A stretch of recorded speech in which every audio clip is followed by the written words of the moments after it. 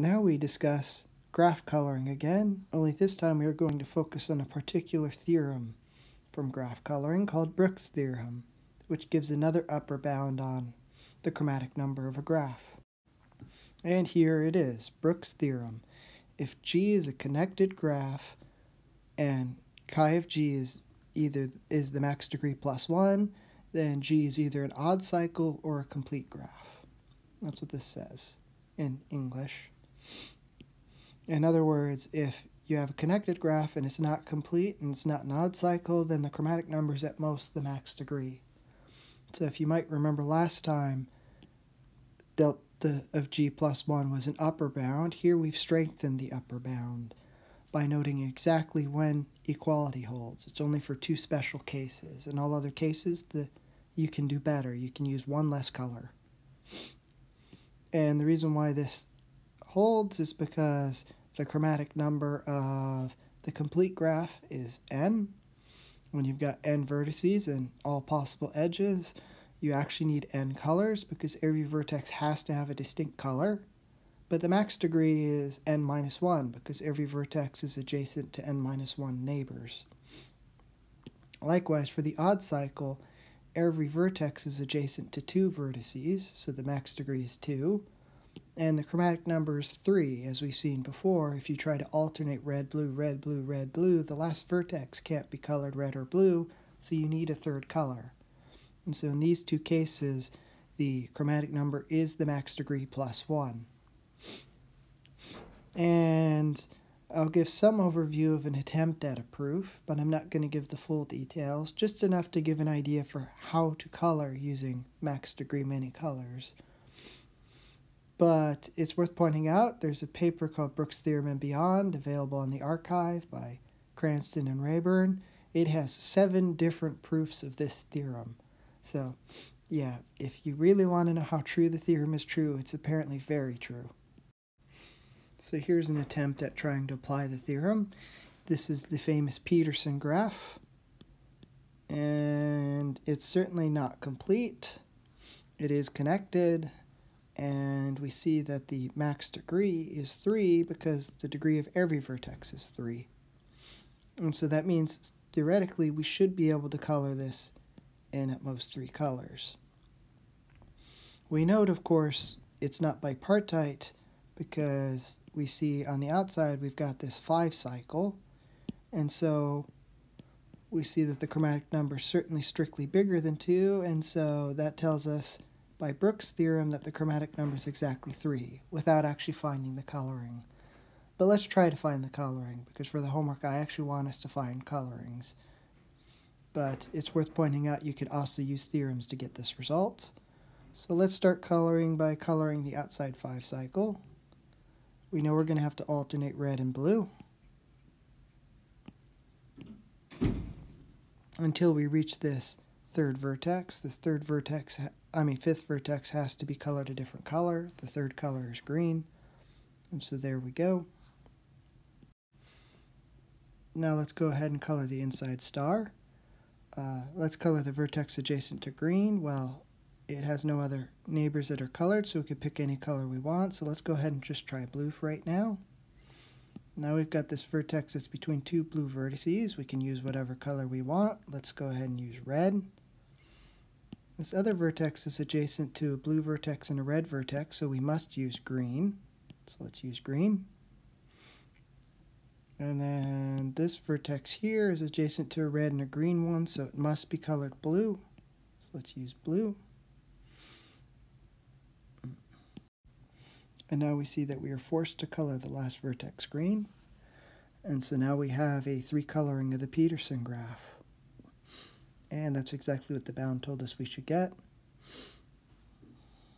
And so that's it for those who want to do homework. The goal is to try to find the minimum number of colors. And one way to do it is to try to at least get this upper bound by using delta G many colors. And oftentimes just coloring in some order might work. So one obvious question to ask is what ordering of vertices should you use to color? So what I've been doing is called the greedy algorithm. The idea is you order the vertices in some order, and at each point in the ordering, you use the smallest color available. And if your graph is not regular, i.e. the max degree is not equal to the min degree, then one ordering is to order vertices by decreasing degree, and that's guaranteed to work because the idea is that when you color the large degree vertices, they has uncolored neighbors. So you're in some sort of situation where you've got some of the neighbors are colored, but some of them are not. And because it has at most delta G neighbors, the fact that one neighbor is not colored guarantees that not all possible colors have been used, so there should be a color available. And the fact that the degrees decrease means that by the time you reach the end, on the very last vertex might be something like degree 1 or degree 2. And so it's guaranteed at that point to have, while all of its neighbors are colored, it has fewer neighbors than colors available, so there's still color left over to color it with. So it's guaranteed to work. Unfortunately, this doesn't work if your graph is regular. And then the theorem of Lavache says that you should be able to find a path of length 2, u, v, and w, where u and w are not adjacent, such that when you delete u and w, you still get a connected graph. This theorem relies on the fact that your graph is not complete and not an odd cycle. And then his approach is that you should order your vertices so that u and w come first, v goes last, and then you order away from v so that you have a connected subgraph. And so let's try that. So here's an example of such a graph. You see that here I actually labeled u, v, w. If you delete u and w, you still have a connected graph. And u and w aren't adjacent, and this graph is 3 regular. Every vertex is degree 3. And so my ordering says that I should put u and w first, and v last, and then order connected vertices from away from v. So this vertex goes last, then these two, and then these two.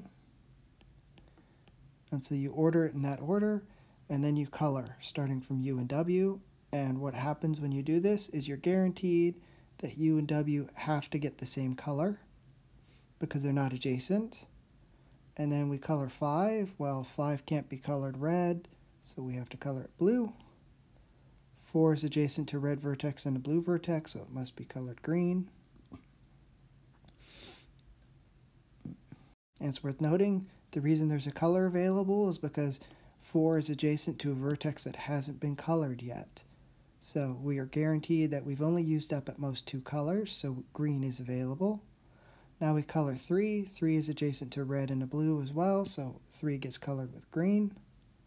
Now we color 2. 2 is adjacent to a red and a blue. We're guaranteed it has a color available.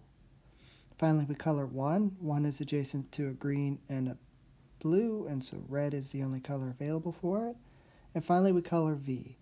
In the worst case scenario, V neighbors, the way this is chosen, V has 2 neighbors that have the exact same color, U and W, and so at most delta minus 1 colors are used on its neighbors, in this case actually only 1 color, and so there ends up being a color available, so this always works.